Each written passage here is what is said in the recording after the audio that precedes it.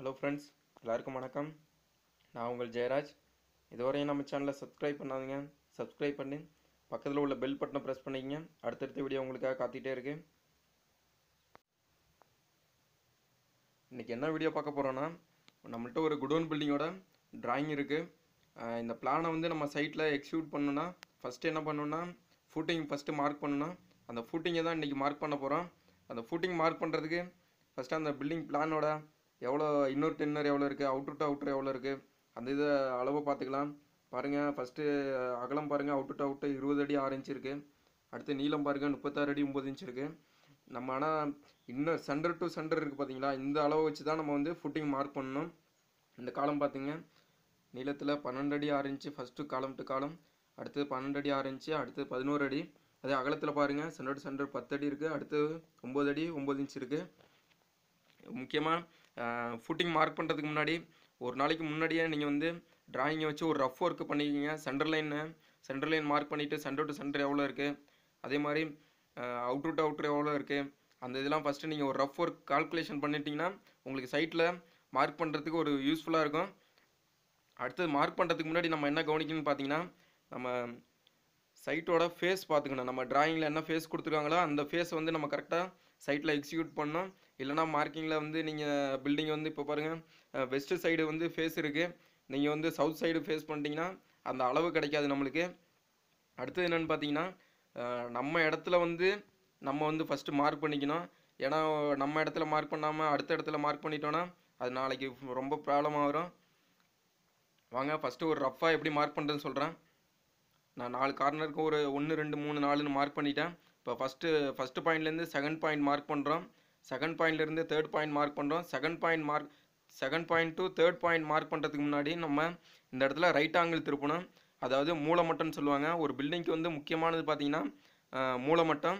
ஏன்னு பார்த்தீங்கன்னா, இல்லைனா உங்கள் வீடு கட்டணும் முடித்ததுக்கப்புறம் பார்த்தீங்கன்னா டைல்ஸ் ஓட்டுறப்பையோ இல்லை வந்து ஒரு கிச்சன் பார்த்தீங்கன்னா, அப்போ வந்து உங்களுக்கு கிச்சனு கிரானைட்டை இது கல் போடுறப்ப தெரிஞ்சிடும் உங்களுக்கு மேடையில். அப்போ பார்த்தீங்கன்னா அப்படி கிராஸாக இருக்கும். அடுத்து டைல்ஸ் ஓட்டுறப்ப பார்த்தீங்கன்னா அதுலேயே உங்களுக்கு காட்டி கொடுத்துருவாங்க, கட் பீஸு டைல்ஸ் போடுற மாதிரி இருக்கும். அதனால் கன்ஃபார்மாக ஒரு பில்டிங் வந்து மூலமட்டத்தை திருப்புங்க. அப்போ தான் வந்து ஒரு நல்ல ஃபேஸ் கிடைக்கும். அடுத்து செகண்ட் பாயிண்ட்லேருந்து தேர்ட் பாயிண்ட் மார்க் பண்ணுறோம். தேர்ட்லேருந்து ஃபோர்த் மார்க் பண்ணுறோம். இந்த ஃபோர்த்து 4 பாயிண்ட் வந்து நம்மளுக்கு கிடச்சிச்சின்னா ஒரு பில்டிங்கோட கரெக்டாக இன்னொரு இன்னரோ இல்லை சென்டர் டு சென்டர் மார்க் பண்ணிட்டோன்னா நமக்கு அந்த சைஸ் வந்து கிடச்சிரும்.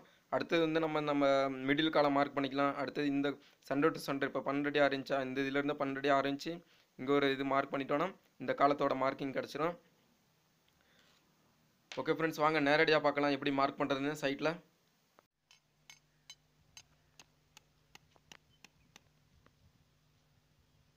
ஃப்ரெண்ட்ஸ் பாருங்கள், ஃபஸ்ட்டு பாயிண்ட் ஃபிக்ஸட் பண்ணுறாங்க. இப்போ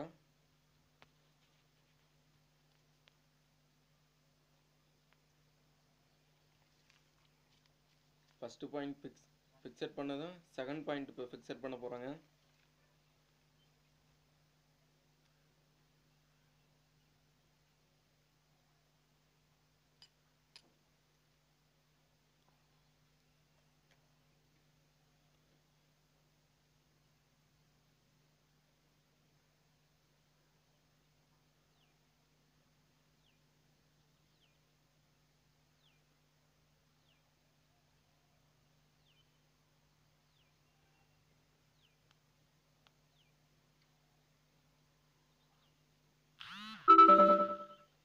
செகண்ட் பாயிண்ட் ஃபிக்ஸட் ஆகிடுச்சு.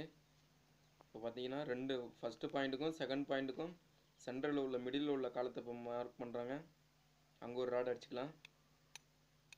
பார்த்தீங்கன்னா இப்போ 3 காலம் மார்க்கிங் ஆகிடுச்சு. அடுத்தது பார்த்தீங்கன்னா செகண்ட் பாயிண்டில் இப்போ செகண்ட் பாயிண்ட்லேருந்து ஃபஸ்ட்டு பாயிண்ட்டுக்கும் செகண்ட் பாயிண்ட்டுக்கும் அந்த லைன் வருது பார்த்தீங்கன்னா, அதில் வந்து செகண்ட் பாயிண்ட்லேருந்து ஃபஸ்ட்டு பாயிண்ட்டுக்கு வர லைனில் 3 அடிக்கு ஒரு ராடும், அதே செகண்ட் பாயிண்ட்லேருந்து தேர்டு பாயிண்ட்டுக்கு போகிற லைனில் 4 அடிக்கு ஒரு ராடும் அடிச்சுட்டு அதை வந்து மூலமட்டை செக் பண்ணணும். 5 அடி வருதான்னு பார்க்கணும். 5 அடி கரெக்டாக வந்துன்னா அதான் வந்து நம்ம மூலமட்டை திருப்பியாச்சு. ரைட் ஆங்கிள் திருப்பினதுக்கப்புறம் அந்த ராடுக்கு சைடுலேயே நூலை பிடிச்சிக்கிட்டு 3வது பாயிண்ட்டை ஃபிக்ஸட் பண்ணுறோம்.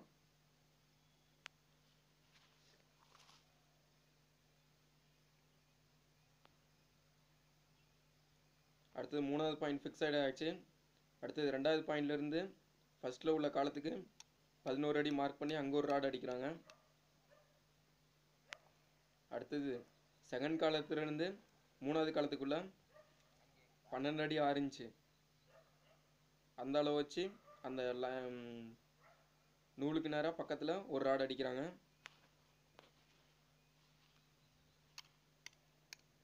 இப்போ பார்த்தீங்கன்னா நம்மளுக்கு ஃபஸ்ட்டு பாயிண்ட் கிடச்சிச்சு, செகண்ட் பாயிண்ட் கிடச்சிச்சு, அடுத்து தேர்ட் பாயிண்ட்டும் கிடச்சிருச்சு. அடுத்து தேர்டுலேருந்து ஃபோர்த்து பாயிண்ட்டுக்கு போகிறாங்க. கார்னரு ஃபோர்த்து கார்னரில் இப்போ வந்து நம்ம அகலம் வந்து பார்த்திங்கன்னா 19 அடி 9 இன்ச்சு அங்கே வந்து ரஃபராக ஒரு பாயிண்ட்டு சும்மா ஒரு ராட் அடிச்சுக்கிட்டு, அடுத்தது பார்த்திங்கன்னா first point to fourth point check பண்ணிக்கணும். அங்கே வந்து 36 அடியும் இந்த 19 அடி 9 இன்ச்சும் எங்கே ஜாயிண்ட் ஆகுதோ அதை வந்து ஃபோர்த்து பாயிண்ட்டு. இப்போ பார்த்தீங்கன்னா நம்மளுக்கு 4 கார்னர் பாயிண்ட்டும் கிடச்சிருச்சு. 4 கார்னர் பாயிண்ட் வச்சு மிடில் உள்ள அந்த கார்னர் ராட்லேருந்து சென்டரில் இப்போ 10 அடினா 10 அடிக்கு ஒரு ராட் அடிச்சிங்கன்னா மிடில் காலம் உங்களுக்கு கிடச்சிடும்.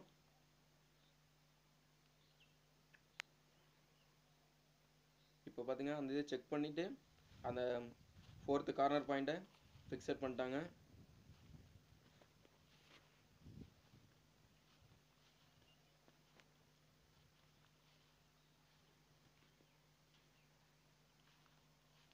நாலு கார்னர் பாயிண்ட்டும் இப்போ கிடச்சிருச்சு நம்மளுக்கு. அடுத்தது இப்போ ஃபுட்டிங்கோட மார்க்கிங் பண்ணலாம்.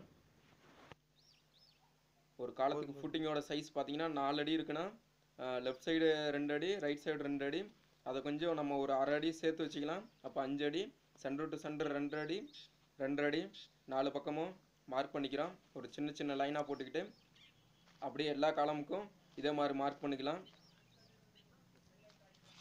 இப்போ வந்து நம்மளுக்கு அந்த காலம் ஃபூட்டிங் எங்கே உட்காருங்கிறத ஒரு ஸ்கொயர் பாக்ஸ் கிடச்சிரும்.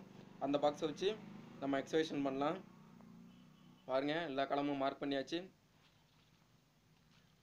ஃபஸ்ட்டு சொல்கிற பாருங்க, ஃபஸ்ட்லேருந்து செகண்ட் பாயிண்ட்டுக்கு ஃபஸ்ட்டு மார்க் பண்ணணும். செகண்ட் பாயிண்டில் மூலமட்டம் திருப்பணும். செகண்ட் பாயிண்ட்லேருந்து தேர்ட் பாயிண்ட்டு ஃபிக்ஸட் பண்ணிக்கணும். தேர்ட் பாயிண்ட்லேருந்து ஃபோர்த் பாயிண்ட் ஒரு எத்தனை அளவு இருக்கோ அதை வச்சுக்கிட்டு ஃபஸ்ட் பாயிண்ட்லேருந்து எவ்வளோ அளவோ அது மிடில் ஆகிற பாயிண்ட் வந்து ஃபோர்த்து கார்னர் பாயிண்ட்டு. இப்போ 4 கார்னர் பாயிண்ட் கிடச்சதுக்கப்புறம் ஃபூட்டிங்கோட சைஸை பொறுத்து நம்ம சென்டர் டு சென்டர் எவ்வளோ 2 அடி மார்க் பண்ணிட்டீங்கன்னா 4 பக்கமும் அதே மாதிரி ஒரு மார்க் பண்ணி ஸ்கொயர் பாக்ஸ் மார்க் பண்ணிட்டா மார்க்கிங் கம்ப்ளீட் ஆகிடுச்சு.